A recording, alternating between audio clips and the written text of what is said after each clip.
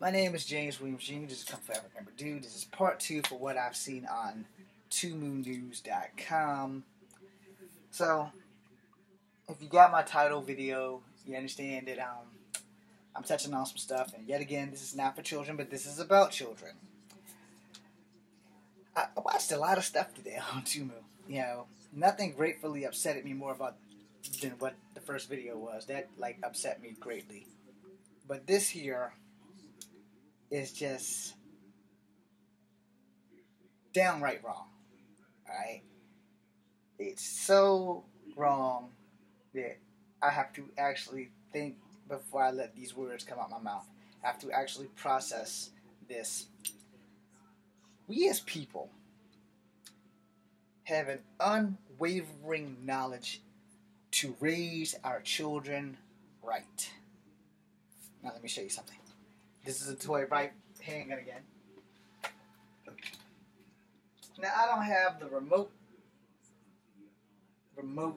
anything I can actually use to simulate a cigar, a cigarette, a blunt, or a joint.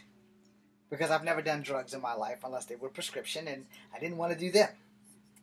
But we got kids as young as 10 and 13 popping up I'm sorry, that's not a gang sign. I think that's a gang sign. I don't know. But they're doing this shit, posting stuff, you know. I'm bad. Let me do it with the right hand. I'm bad. Hold on. I'm not a gang member. Alright? What side? No. Whatever. So they're posting and they're blogging with loaded guns and they're doing things, and I'm sitting here and I'm thinking to myself, who is raising these kids? Here's where the worst part comes in. And I don't want to sound like an asshat. And I don't want to be a reverse racist to my people. But they're all young black people. Come on, guys, man. We can't keep making bad marks on society. Don't you know everyone in the world thinks that we are the lowest form of society? And look at that. They're not wrong. As long as we're teaching our kids, go, post up. You got your guns, Like, yeah, we got these guns right here.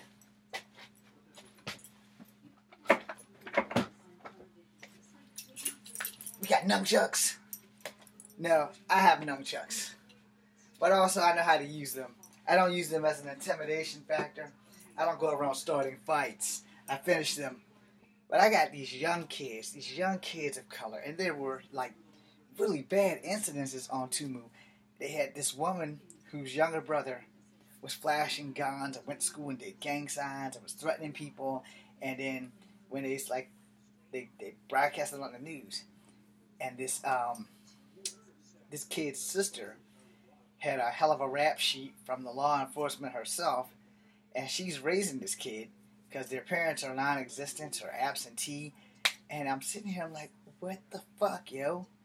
Where did we go wrong in society where black people just decided to just not give a fuck about the rest of black people and just said, let's just make everybody look bad.